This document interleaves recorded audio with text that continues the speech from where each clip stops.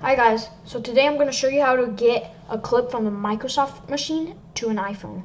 The reason why I'm showing you this is because I used to have a Mac and I have an iPhone, and it would be very easy to transfer stuff because I could just use AirDrop and stuff like that.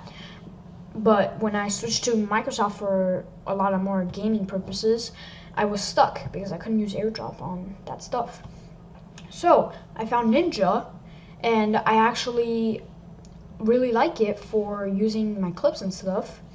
So what I would do is that, let's say I'm just doing a random clip, I do Alt-Z and save this because I have a GeForce GPU, and I go in here, go into my file stuff, and this is a new thing.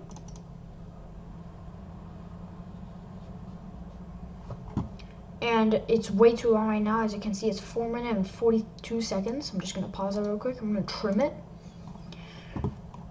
I'm gonna put it to, let's say, 15 seconds. I feel like that's reasonable. And you save a copy. Just wait for it real quick. And now you can see there's one called trimmed version, trim. So now you go in Nynja. Now you have to make sure that you have Nynja installed on your Microsoft machine and your iPhone or whatever phone you're using. So, and you have to be logged on the same account.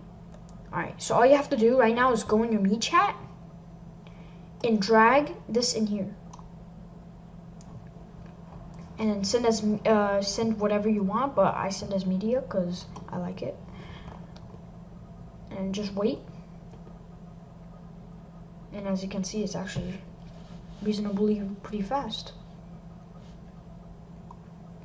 Alright, so as you can see, I have it on my MeChat. So what that means is that if I go on my phone right now and open up MeChat, I can have the same clip, which is really, really cool for me and for some of you gamers out there. So I've opened up Nynja on my phone, and I'm gonna hit it into MeChat with the shortcuts. And now I'm in MeChat. Sometimes your videos download instantly, and sometimes it takes just a little bit of time. And you hold on the video that you want to save, and you press save to gallery. And then once it says video saved, you press OK. You press your home button or swipe up, and you go into photos,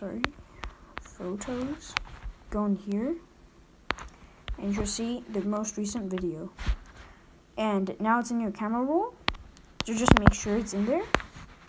Now you can upload it to wherever you want. But for me, I'm gonna put it on TikTok. Say this. Don't even know what's on my For You page. And then you go upload. Press here, press next, and then you're done basically. Just press next again. Processing. And you press next again. Do whatever you want. Describe your video. Put hashtags. Add your friends. Do whatever you want. And you press post.